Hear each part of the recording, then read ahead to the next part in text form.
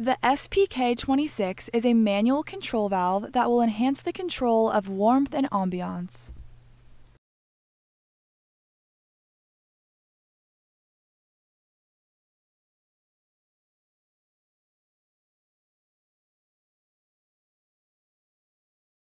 To light your SPK-26, first start by locating the valve knob on the right.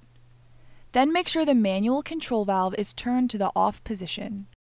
Next, turn the knob counterclockwise to pilot. Once the knob is on pilot, push the control knob firmly and fully in and hold. Hold a long fireplace match or lighter near the thermocouple to light the pilot and hold until the flame stays lit. Turn the valve knob to the on position. Turn the gas to the direction of your desired height and enjoy your Real Fyre gas log set. To extinguish the main burner, turn the control knob clockwise to pilot. To extinguish pilot, push in the control knob slightly and turn counterclockwise to off.